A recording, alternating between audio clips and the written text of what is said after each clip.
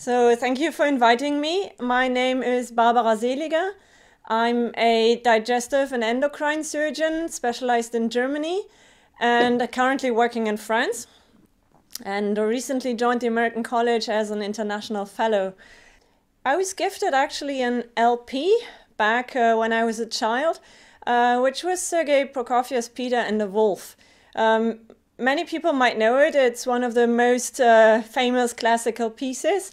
It's a children's tale, and the different characters are being represented by various instruments in the orchestra. So the orchestra sort of illustrates the tale, and the instrument I loved most was the clarinet, which represents the cat. So I had in my head to want to learn the clarinet. And then I had to wait because I was way too young and my lungs needed to grow.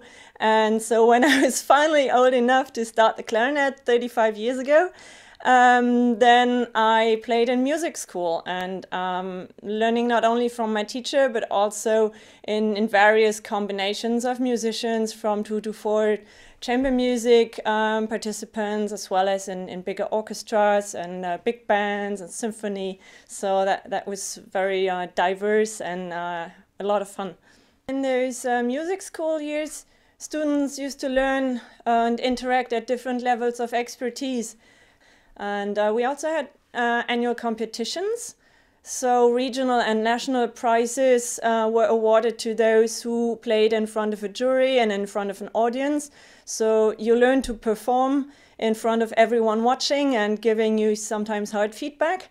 And this was necessary to climb the ladder towards like more advanced orchestras, playing with semi-professionals and with professional levels. This is much like in surgery, and this also got me into international bands like the European Union Youth Wind Orchestra back when I was younger, or now the World Doctors Orchestra. The World Doctors Orchestra is made up of many musicians from all over the world. It's based on the beautiful idea to combine not only the pleasure of playing music, but also for a good cause, for a charity. So it was founded in 2008, and since the inaugural concert, which took place in the Berlin Philharmonie, there was over €1 million raised for medical aid organizations. So the purpose is really to raise global awareness, make healthcare available to everyone as a basic human right and precondition for human development, and crossing any national borders or political economic interests which still limit access to healthcare. During the decade that the orchestra exists, many more musicians joined from all over the country, so that we're now over 1,200 physicians, and a group of each of those is always applying for one of the 3 sessions each year, and every time the orchestra has a little different setup of people, but you always meet your friends from 50 different countries. I love the collaborative environment. So that's also why I picked surgery as a field, because in both fields you need a team, and each individual prepares their part, each one knows their part, and then contributes to something bigger, which every individual on their own could not achieve.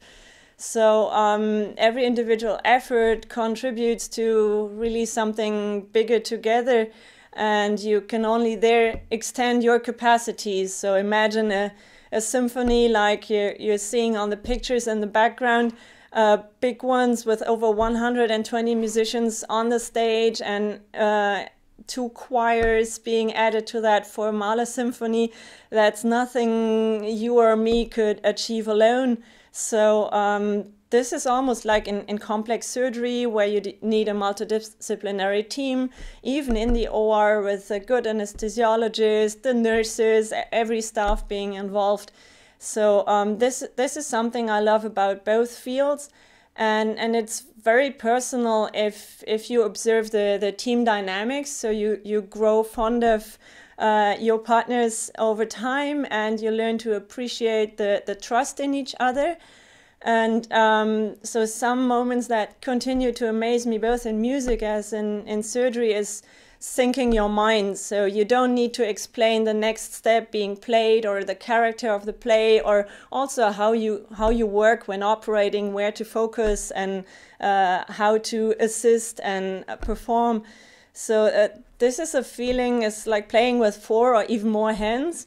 And this trust and connection is really something amazing. Even if we think we're the greatest as surgeons and that's all you need in life, it's still just a tiny part of being human. So we take a lot of care about our technical skills. We put a lot of effort into perfectioning them. But this is the same in music. But in music, it's probably even more clear that you have to be an emotional being, that you have to be in constant contact with who you're playing with and the audience you're playing for. And so similarly to the surgical profession, this hobby of playing orchestra music and giving concerts promotes growth on really many levels. Playing complex symphonies, it requires to listen, to adapt, to trust, a big attention to detail, and constant self-improvement. And then the best part is that you have wonderful friendships, just like in surgery when you work closely together. We need a wake-up call every now and then to get back to who am I, what is my passion, what do I enjoy in life. So sometimes the daily routines just take over and you think you don't have time. And so sometimes it just requires a reorganization. So there was every now and then, there was always a time where for a couple of months I didn't play, and then, it needs so much time to get back onto the level I know I had, and this is a resistance to even start again. But then you talk to a friend, you exchange about what you enjoy, or even this preparing for this talk. Has gotten me into memories of all the experiences there, and then I'm suddenly way more motivated to play music again and to arrange new projects.